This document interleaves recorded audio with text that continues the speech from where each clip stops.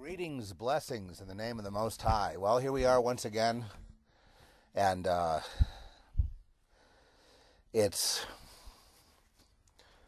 unprecedented, the kinds of things that are going on, and I know that it's very hard for people to cope because there's so much change in the atmosphere that it makes it impossible, so much uncertainty created by the current political power in Washington, which has kind of set the tone for the whole world, and many others are taking advantage. For example, it makes me reel to think that the net result of the madman in Norway was really that he was a psyop designed to vilify any kind of opposition to the Islamicization of Europe in total, which for the Islamics means ultimately the overthrow of the British, overthrow of the language, overthrow of the continent, and to implement Sharia law, and then, of course, apply that same thing in the United States. In other words, it's to bring a caliphate to the world. And so desperate are the left who promotes this guy. And Islam is a left-wing faction of the Communist Party, basically, which is what the guy said when he went crazy, which means if you say the same thing he said, you're the next madman. Okay, so it's an attempt to shut up not only the Norwegians from complaining, but all of Europe from complaining about the Islamicization of Europe, or you're an Islamophobe if you don't like Islamofascism.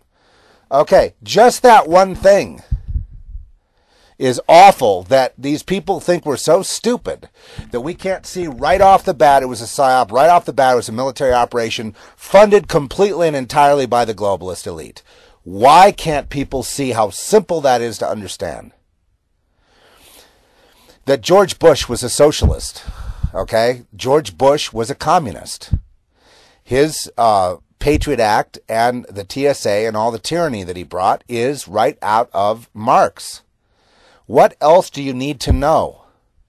A Clinton, Bush, the CIA, and Obama, their failure in office now, basically are all part of a team to bring global tyranny and to destroy people's lives, and to destroy freedom, and to destroy free speech, and to destroy everything they touch.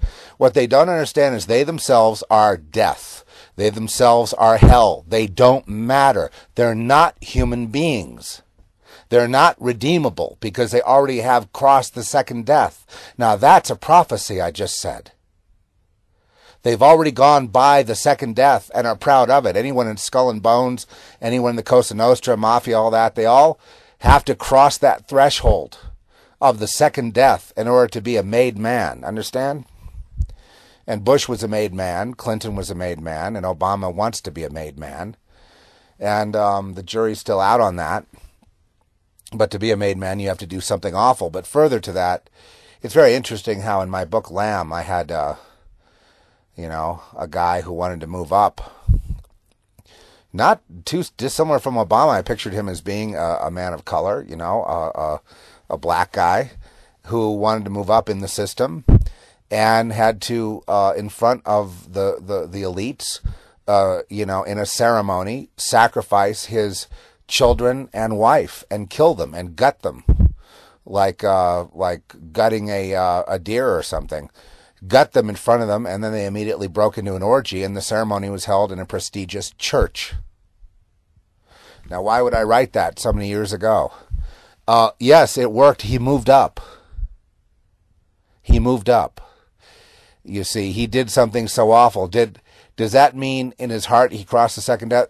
Before he ever even got to that point of having the opportunity to slay his family in front of his elite friends who want to have an orgy over the blood, before that even happened, he had crossed the threshold of the second death. He was already dead, in other words. Before that even got to that point, he was dead. So the elites who think they run things and don't because they are slaves to the spirits that animate them, which makes them sort of a zombie, you won't be seeing them again. This go-round will be your first and last time that they actually get to see someone who is free and who walks free and who is free and whose heart does not belong to this world, whose soul does not belong to this world. Somebody who actually exists in another plane of reality, who visits here to remind people what's at stake. Don't cross the threshold of the second death, because you're not coming back. Once you go to a certain point, it's as if you don't exist to begin with. Thus, most of the leaders and politicians, I say to you, they do not technically exist. They may make policies that affect you, and they may do things that affect you at the gas pump or your jobs or whatever, but technically they don't really exist. They're not to be taken seriously. When their mouth moves, you don't need to listen. It doesn't matter. I need to remind myself of this every day. When you're dealing with an Obama, I have absolutely no problem seeing him sacrificing his family, or anybody for that matter, to advance his own career. Absolutely. I see him as the exact same kind of guy. And you have to also understand he is technically, chosen by them because of the bloodline. He comes from, British royalty and Kenyan kings. You can trace it back. So he's got this sort of bloodline entry point. But then, of course, it's up to your behavior, right? And he has shown a willingness to do whatever it will take, no matter how many people have to die, to boost himself. And that's the kind of guy he is. This guy you won't be seeing again after this life. You feel sorry for him because he is perishing. He's already dead. He's already gone. There is no redemption. I can just prophesy this. There is no redemption for Obama. He crossed the second death threshold, period. And everyone around him, the same thing. You're dealing with vast numbers of people in leadership who you'll never see again. People at the UN, at the IMF, at the various, they appoint themselves. That's how you know they are the second death people. They are the people of the Opolis. They're the people of the second death. They're the people who are death personified. They are, meaning they have lost. They have lost. This is all they have left, is this little glimmer, and, siphoning off energy off each other, using the buddy system of depravity to suck each other's souls to keep going. But they're dead. They have no light in themselves. They are pure darkness. They only exist to suck the light out of those who are still free, but that can't work if you have Jesus Christ. That blocks that. Holy angels block that. They can't get in to take that. Now, those of you who are victims of gang stalking, you have to understand it's just an extension of the same. There's no difference here. This is them, and when they do it, what do they get out of it? They are, sucking the life out of you and boosting themselves. It's all part of a satanic. Gang stalking is just a satanic ritual veiled in kind of empty ritual. In other words, ritual like following you, surveilling you, and all that is all part of a grand satanic service, just like a church service.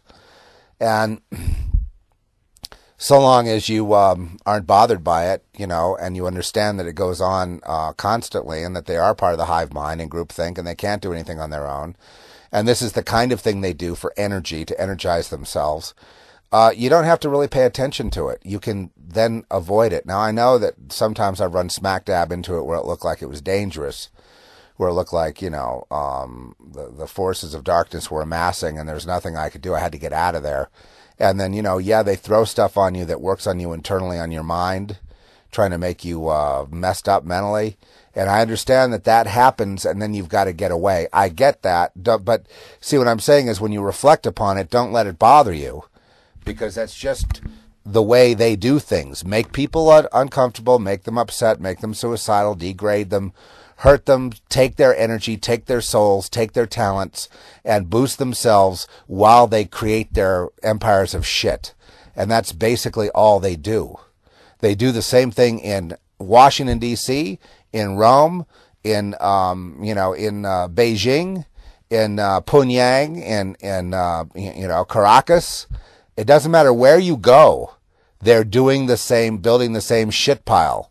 And calling it, our lovely culture, our civilization. And indeed, anything that is built on the will of the devil is absolutely garbage and will collapse, because the devil's motivation is for man to destroy himself. That's the devil's motivation anyway. So no matter what you build under the auspices of the devil, it will not be, the devil's not really interested in worship of man. That's what people think. Not at all. He's not interested in you building temples to enshrine him, though there are temples all over the world that enshrine the devil. That's not what he's after. He's after ultimately the destruction of the human genome and also anything created in this 3D dimension he'd like to destroy and or pervert. And that's the real game. That's the game that that eluded Mick Jagger in the song Sympathy for the Devil. Basically, when the lyric goes, "What's puzzling you is the nature of my game," it's like, no, that's not puzzling us, Sir Mick. It's very simple. The nature of your game is the destruction of humanity, and you've said so. It states so in God's word. So there is no mystery there, Mick. Well, I should probably edit that out. That's about the 11-hour mark. I will edit that out. I had an F-word, F-bomb expletive, and well, maybe it's time that, we stop this idea of creating an image, of the pure person, creating an image. You have to understand it's war, and every day that we speak on the net or we do anything, we are on the battlefield, and it is absolute war all the time. Absolute war all the time. And this is the main thing you have to understand. They're at war. They're very, very diligent about it. They're very, how shall I put it? They're very, war is kind of their thing. They want to destroy everyone and take away the freedom from everyone and take away the integrity of everyone and take away and force everyone to take a second death Luciferic initiation so that they can't go on with the Lord, and to destroy everything God made, et cetera, on down the line. Okay, so every day you say something that's going to be the light, and this is definitely the light. The light is always Jesus. He is the light of the world that takes away the sin of the world. He's the way, the truth, and the life. He is the Lamb. He is the only way given by God, our Creator, that we can escape this horrible fate of hell and death and hell, which is what this is, ultimately. The people that are the elites on this planet, they have embraced hell. They're already in hell. They're already dead. That's why I see Obama, all I see is a ghost that's on TV. I don't see a real person. So why do I take it seriously? Why do I let it bother me? What's going on with a lot of you people right now is that you're very bothered. You can't shake it. It's inside you, it's outside you, and you just can't get free. And the reason why is because they've ramped it up, and all their sorcerers are, working full time to invade your mind and to, make sure that you are as miserable as possible.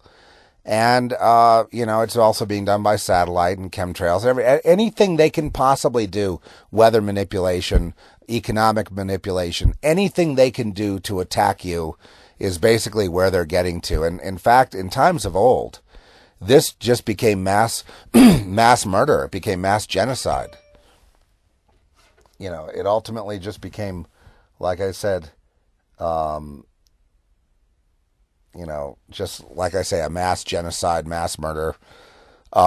It manifested in physical terms throughout history, whether it was the mass slaughter of this people or that people, blaming those people. These people that are the elites, they never will blame themselves. They will always blame some group that they have to vilify, and then if they can get away with it, just kill them all. Because that's the way a dead person behaves. That's the way someone who is hollow, who is a sociopath, who is damaged in his personality, who is sick. That's how they behave. And to be an elite, to be a leader, you have to be sick. There has to be something fundamentally wrong with you psychologically. You have to be a criminal in order to be an elite or a leader of any place. It's the rare exception. That's why Republicans have so many problems, because there's a lot of, decent people that are not sociopaths and that are conservatives who love God, and they may be mind controlled to think that, church is the bomb and all these other kind of things. That's fine. But I mean, basically they're not the sociopathic genocidal killers that the uber left is, with their globalist policies and the global elite, which is basically the uber left. I used to think, as I said yesterday, it was like a left of a Hegelian Hegelian dialectic,